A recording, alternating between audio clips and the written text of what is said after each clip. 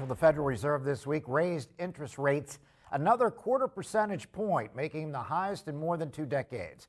The move is supposed to cool the economy, encouraging less spending and more saving by making purchases, especially big ticket items, more expensive.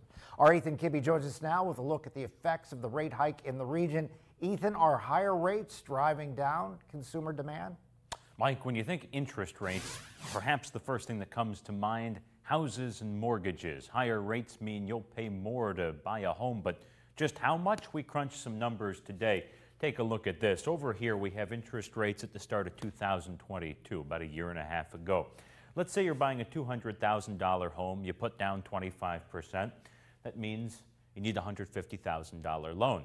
Over the course of that, if we're assuming a 30-year mortgage, which is pretty standard, at interest rates at the start of 2022, you'd pay $78,000 in interest on top of that $150,000 loan. Now let's talk about what you'd pay right now. Interest rates above 7% for most people looking to buy a home. On that same house, $200,000 home, $150,000 loan, now you'd pay more than $200,000 just in interest.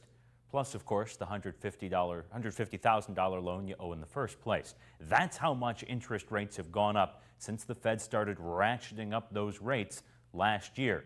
The question is it cooling demand? The Fed wants consumers to spend less, but are they? Realtors in our region say, frankly, no. The market just keeps humming along. It boomed post-COVID, and although some realtors say they are seeing a dip in inventory, some people are now a little less anxious to sell. For the most part, demand is still outpacing supply. The property you're looking at here, it was listed a week ago. It's sold in a handful of days, more than 20 offers on it, most of them well above the list price, and I mean way above. House prices are still near record highs, and one way or another, buyers keep finding the money. I've never seen a market last this long. I've seen buyers markets and sellers markets come and go over my career, but I've never seen one last this long. And it just seems like the consumers, they don't care. They want their homes, they want to buy, and they're doing what they have to do to get their homes.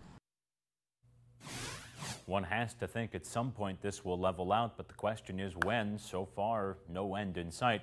One other thing to note, one area where you will really be clobbered by these interest rate hikes, credit cards. They already carry high interest rates, and as rates go up, the rate you're going to pay on that credit card debt goes up too. So if you can, pay off your credit cards. Prioritize that. Try to avoid going into credit card debt now because you're looking at rates maybe 25 to 30% interest.